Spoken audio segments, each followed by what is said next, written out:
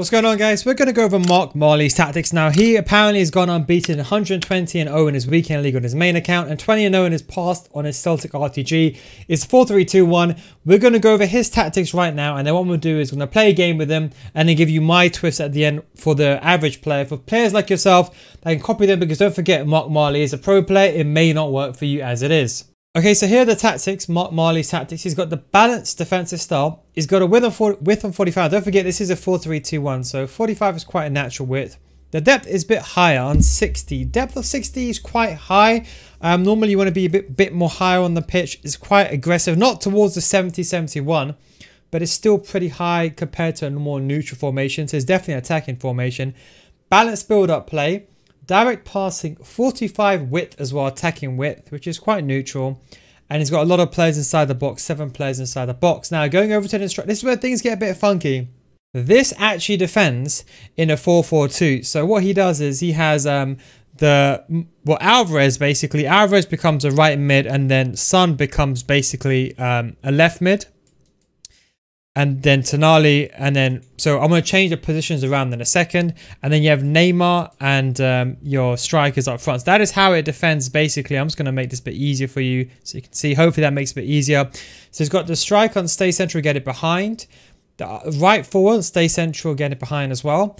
The left forward, which kind of comes back as a left mid, stay central, get it behind, come back in defense. We're playing as a left mid defensively. Attackingly, we're playing as a left forward.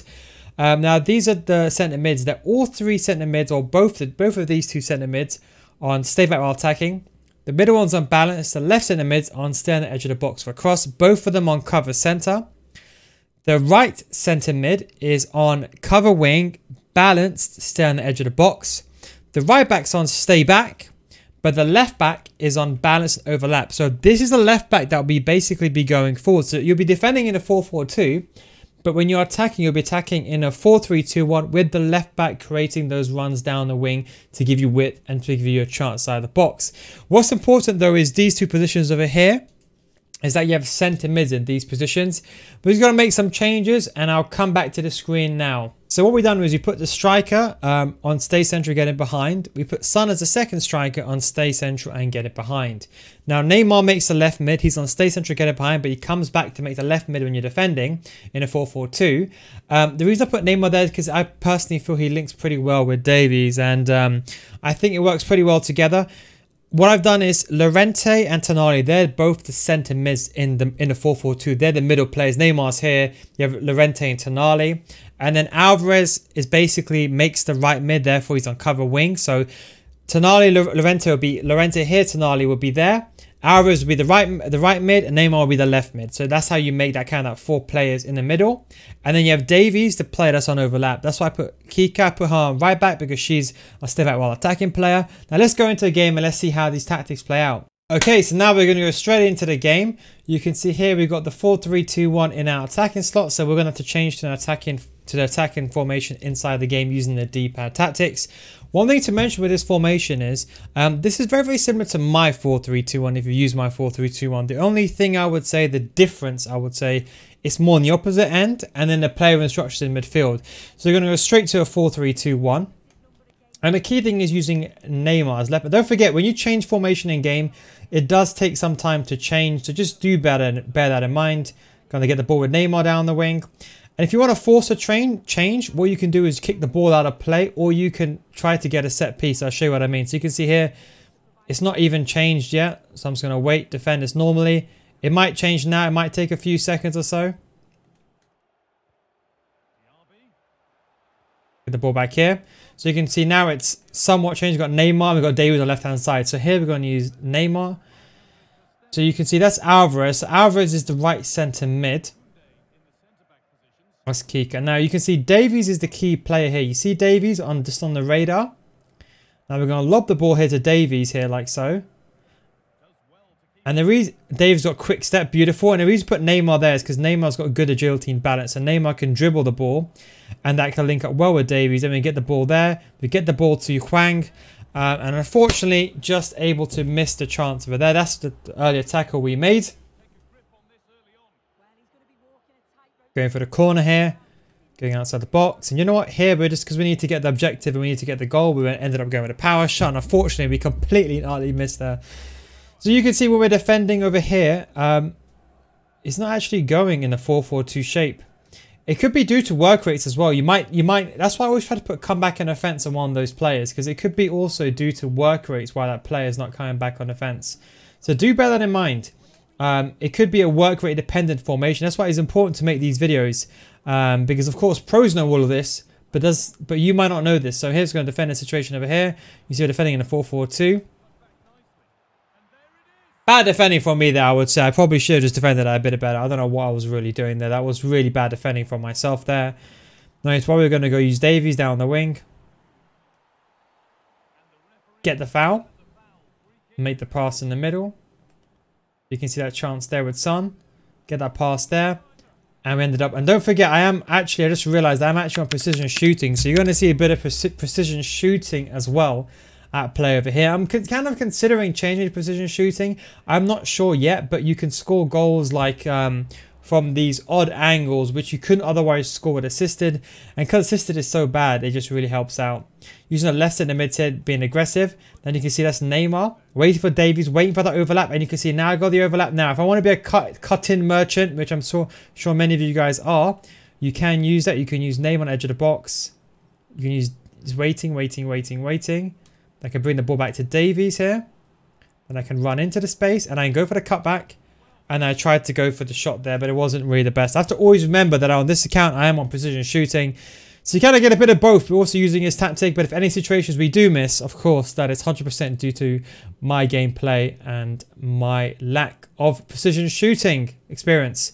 Get the ball with Kika. You can see that's us defending in that 4-4-2. You can see Son over there. Waiting for Tonali to make that run. I'm just going to cut it back just over there. And then we're going to go here with the shot. Good defending from my opponent. We should have probably scored that. I spent just some time there defending. You can see one of the immediate issues that I find with this formation is that the lack of CDM. So if you struggle defensively, this may be a bit of an issue for you. It's going to run back here, get the ball back. You see a lot of manual positioning needs to be made here. Don't forget, when the pro players use this formation, they know exactly when and where to move their players. You can see we lost the ball there. Able to run back. That is why the pace is so important. An L1 trigger there, waiting for that's the right centre mid, Alvarez. Hwang. Yes, we get the goal. Beautiful goal that was. Doing objective card, Hwang Hee-chan. Not too far away now. Still some way to go, but hopefully he will get the upgrade very, very soon. Put ourselves in a good attacking position there. You can see just bit more patient waiting with L1 triggers. You're going to have to use a lot more L1 triggers, especially on a build-up play. You can see here we're defending in a 4-4-2. You can see Llorente. Neymar has now made that position on the left-hand side. So you're pushing Davies forward here. Now you can see on the radar, we're looking at the right centre mid. We're just kind of baiting. Want my opponent to kind of bait for that position there. Just waiting a little bit. Now you can see Davies is free, but we can also attack on the right-hand side. Get the ball over there. Do a 1-2. And you can see we're still attacking on the right-hand side, and we can basically create that overlap in the middle. And here we're going to go with a chance with Neymar. Should have probably scored that again. That's more precision shooting. Going to go with Hwang, and a beautiful goal there. Got a bit lucky with the rebound. My opponent just kind of panicked in that situation when they were defending. Shouldn't really have panicked here. Going to keep it in check again. We've got the 1-2. We've got Neymar. We're going to push Llorente forward a bit here tonight. Just a little bit forward. He's going to be that player on stay back while attacking.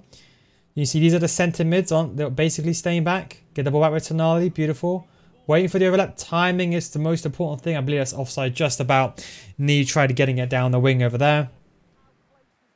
I do like the movement in this formation. I actually prefer the left back. I would say the more... Ooh, big mistake from me there. Something that you should not be doing. Going to run back here. But it's important to show you these mistakes in his gameplay, because what I've realized over time is when I never used to show you mistakes in my gameplay, I used to make perfect examples. I realized it's not the best way to teach, because you need to learn how to recover. You need to see me make mistakes so you can learn how to recover. A nice cutback, and unlucky. That was probably could have been 50-50, could have been a goal if I never had precision shooting on. But yes, it's important for you to see how I make mistakes and how I recover. Here we're using Neymar. You can see we've got Davies. Now I think the left back of choice is going to be really important. You see with Davies, we had quick step. Just going to bring Neymar across over here. Might lose that header. We did. Going to use Davies. Going to run back. You got to be passive. See, if I lose the ball there, I'm in big trouble. You can see I got no left back here, so I'm just going to run back to cover that position. You see that down the wing? And then switch to Kiko when there's a good chance. Get the ball going forward. And you see, like here, I'm using a lot of L1 triggers. Because there's no long ball and there's direct passing in the final third. When you're building up, sometimes you can find these players are not really making those runs that you want to. So always supplement that with the L1 trigger. Hwang in a perfect position. And Neymar then goes for the shot across goal. And we're able to get it in that second half. Get into that second half. And we're just going to defend this kickoff. Right down the wing. You see the most important thing here is that left back. You're going to need that pace. Opponent probably trying to do a bridge like a FIFA 21. And that is the end of the first half. Okay, we go into the second half. The change we made is we put Alvarez on right centre mid. We put him in striker. We took Hwang off. And then what we did is we also put Rodman. Rodman's playing right centre mid as that attacking player getting forward. But I just wanted to test Rodman in that position. Just someone that's quick. You can see here we got the ball again. You can see we got that the 3 versus 2 situation. Got the outnumber. You can see Rodman. There we go. Perfect example of the right centre mid going forward and helping us on the attack. You can see that's why that balanced instruction, or you might see other players use stay forward, allows that player to go into position. Again, using our right back, we're doubling up on our opponent with Rodman. And we're using, of course, the left back. You see, same thing here. So you can see there's a 2v2 down the wing. I'm just going to pick up that position, move that player inside the box. Bring Neymar in. Not going to change yet. Just going to let Neymar mark that area. Less in the mid, push the player away and out and then get back in position. And you can see, look here, doing a lot of L1 triggers and 1-2s here because players not really making those movements. That is probably the downside if you don't use long ball. I'm going to play a through ball. We're going to wait for Neymar to overlap. It's all about timing now. Very good tackle there. I knew my opponent would read that, but I tried doing a lofted through ball to get through. But to be honest, it was a bit of my fault there. I kind of mis-aimed that. I should have probably aimed that a bit better. Made a mistake with our centre mid, but we're still going to run back. That's probably the one thing you got to be careful with. Because there's no CDMs, you got to be very careful. And I can notice immediately, goalkeeper, I can notice immediately left back, Davies, his work rate is high, low. So he's not really tracking back as well as he should. But he works perfect in these examples because he's got quick step as well. I kind of like just go into an area and I kind of can get that speed boost. He works very well. I would say, however, that if you struggle defensively, you can see that he's because he's got high low. You see, he's not fighting to get back. Have a look at Davies. He's not fighting to get back. You see that? I'm just gonna let AI control him for a second. He's not fighting to get back. So you got to be careful. I'd probably say even your left centre back. That was a bad. By the way, in case you're wondering, I kind of wanted to do a slide tackle on the other side. That's more of an issue with the game, but it's probably a mistiming for myself there. We're gonna move goalkeeper left to right and go to the bottom right. My opponent skied it. In case you're wondering what I was doing over there, by the way, if I just go back, for example, just a second, probably a missed timing, but you could probably get these slide tackles in other games. The issue was I wanted Van Dijk to use his left foot, but the game has used the right foot and therefore has delayed it and making me go across the body with my right foot and almost giving away a foul. Whereas a left foot will have more of a scooping motion and will be able to get the ball. It's a big issue in this in FIFA and FC. But that should be use of the left back, of a left foot, not the right foot. The game just contextually forces the slide tackle depending on what foot technically is closer to the ball and has got the highest chance of winning it, even though you might not want to do that. So you can see that left centre back role is kind of going to be a bit more important than you think. You can see that's the right centre mid, Rodman. Now you could probably play an attacking centre mid here.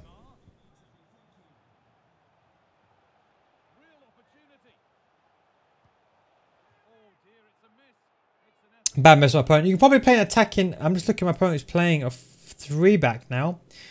When my opponent's playing a 3-back, this is the easiest way to break through the system actually because of that left back. Now, one thing I would say is with this Davies, once he can beat the especially against a 3-back, this formation is going to be insane as well.